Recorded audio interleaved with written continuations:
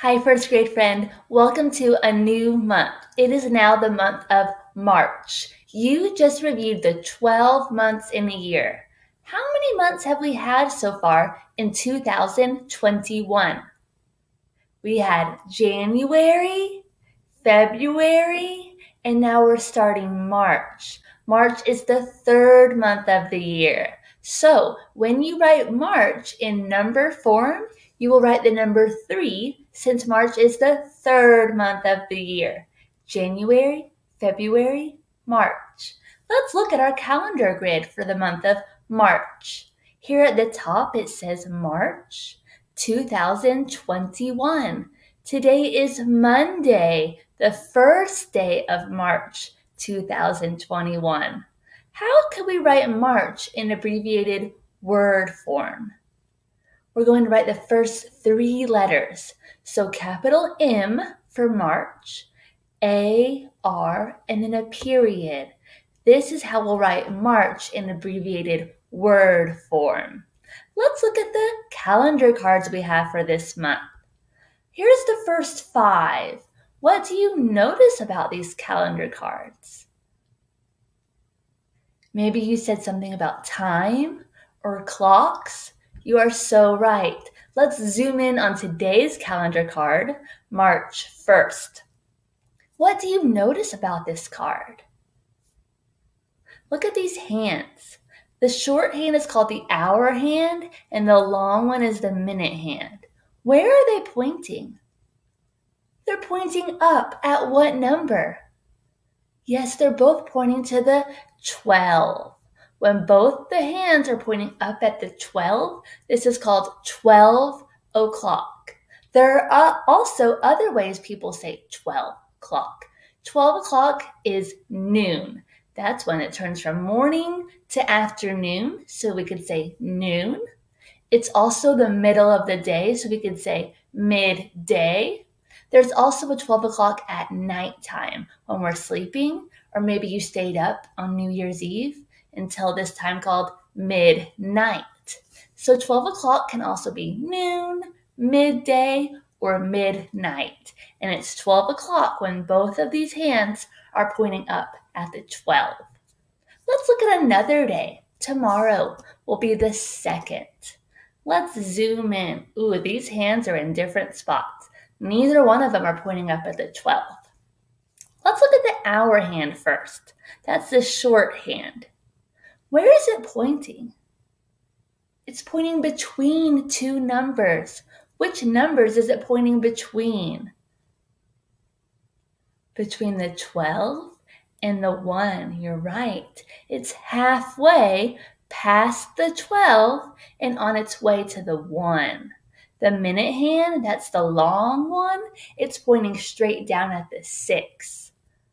Okay, that's because the minute hand travels all the way around the clock, clockwise, every hour. So that way the hour hand can switch to the next hour. Let's focus again on the hour hand. I'm going to show you some examples. This clock only has the hour hand, the short one. Again, this hour hand is pointing halfway between 2 numbers. Which numbers is it between? The 1 and the 2. Good. So this hour hand is half past 1. It was at 1 and now it's going towards 2, so it's half past 1. Let's look at another one. This hour hand is pointing in this direction between these 2 numbers. Which numbers is it between? The 9 and the 10. Good. So all of the hands on the clock travel this way. It's called clockwise. So this hour hand was pointing at the 9, and now it's halfway past 9 and getting closer to 10. So we would call this half past 9. Let's look at another. Which hour is this half past? Half past 5. Good. Can you say that? Half past 5. Good job. Let's see, is there another one? Which hour is this half past? Yes, 12:30. Very good. Let's look at some more half past times using this clock that has both hands. The long hand is the minute hand. It has a longer word, a longer hand. Then we have the short hand, which is the hour hand. Okay, do you know what time this clock shows? The hour hand is pointing here to the 1, and the minute hand is pointing straight up at the 12, which we could also call o'clock. So this is 1 o'clock. Okay, let's look. As I move the minute hand around the clock clockwise, let's see what happens with this hour hand. I'm going to grab the minute hand and move it around the clock. And see how it's moving faster? But the hour hand, that short hand, is moving slow. I'm going to stop it here where it's halfway around the clock. Here it is. Okay, and then we can look at the hour hand. What do you notice? It was pointing at the 1, and now where is it? It's half past the 1. It's on its way to the 2.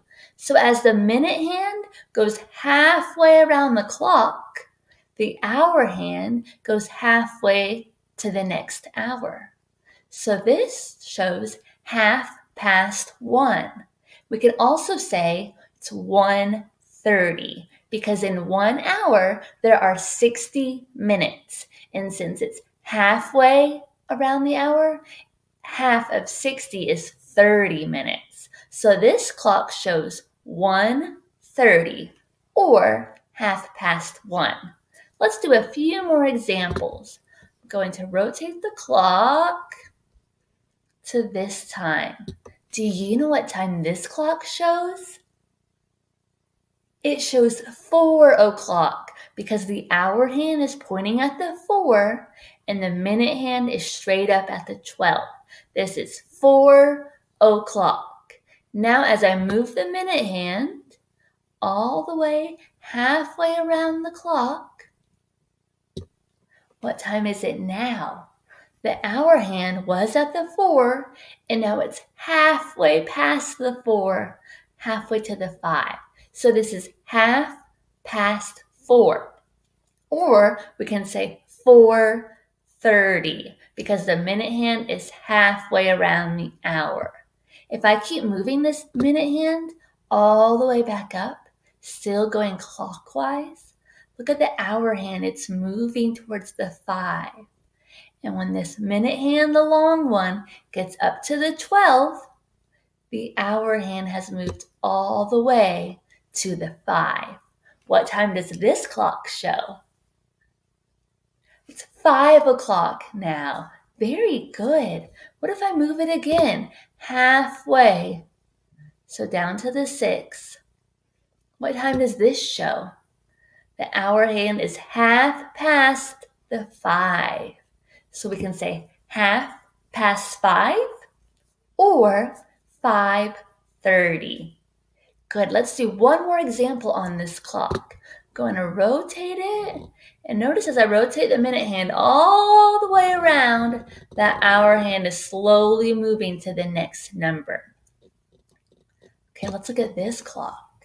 Right now, it shows 8 o'clock. The hour hand's at the 8, minute hand straight up.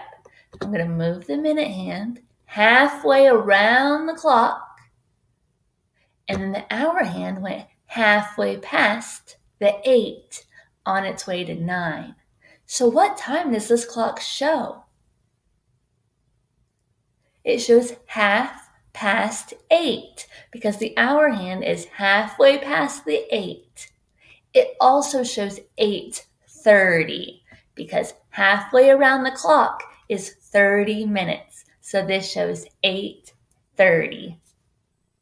Now that we've practiced half past times, let's look again at calendar card for day number 2. The hour hand is halfway past the 12. It's on its way to 1.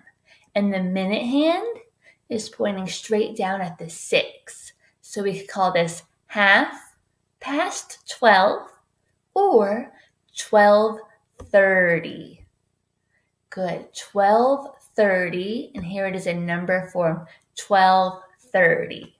We know it's halfway past 12 because the hour hand is between the 12 and the 1. And then this minute hand is making its way around the clock. And right here, it's halfway around. And it still has this other half to go. Great job today.